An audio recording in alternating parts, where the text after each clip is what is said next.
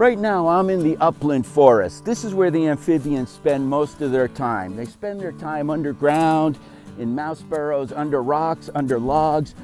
And in the early spring, when the snow starts to melt and we get those first soaking rains, the amphibians come up out of the ground and they march in huge numbers on some nights towards the wetland. And now when they come down the hill, instead of walking up and over the busy road, what they do is they encounter this wall.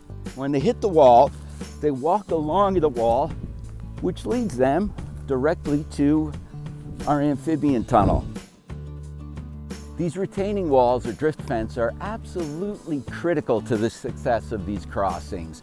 They funnel the animals directly into the tunnel. This is the south tunnel.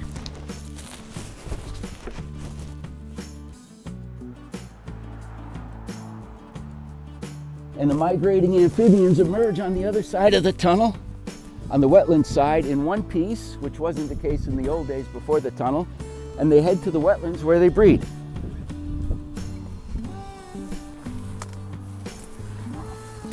So this wetland complex, known locally as the Heisinger Swamp, is the other absolutely critical part of the amphibians' habitat. This is where they lay their eggs in these fishless vernal pools, and where those eggs hatch and the young emerge and then make the same migration march the other way back up to the hardwoods where they spend the rest of the year. So when we designed these culverts, we wanted them to pass amphibians, but we also wanted to build them big enough so that other animals, mammals, could use them. We've been monitoring them with remote cameras ever since. We use a time lapse where the camera shoots one photo per minute during the migration period, and we scroll through those and we can count the number of amphibians that are going back and forth under these culverts. So I'm here today to change out the cameras. We found that the older cameras give off a slight infrared flash, which was actually startling some bobcats, and we saw them in our photos turning around. These newer ones, loaned to us from the Nature Conservancy, Fish and Wildlife, and VTrans, do not give that. They're called stealth cameras. So the reason the Monkton Road site rose to the level of needing an infrastructure fix like this is the fact that this is a regionally significant population.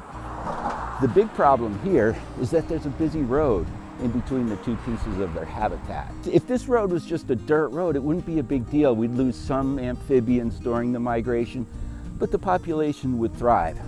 With a busy road like this, we were finding that over 50% of the animals were being killed during migration, and that was with a crew of maybe 6 people out here on a crossing night, counting them, but also moving them out of the way of traffic. That wasn't sustainable. This is a super busy road, and it's not conducive to having volunteers out here on a dark and busy night. The cars just zoom by here really fast.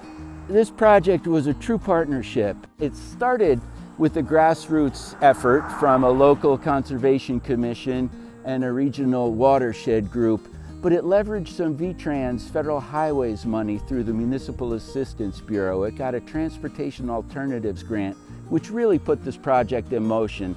After that, the project received money from US Fish and Wildlife to support it, and then there were other fundraising, local fundraising campaigns. So it was a true partnership between state, federal, and local partners. The monitoring with these cameras that we've done for the past 4 years demonstrate that these culverts work. We've passed over 2,000 amphibians every year through these safely, back and forth. So hopefully this is an inspiration for other groups to get together with their federal partners, their local partners, their state partners, and find solutions together.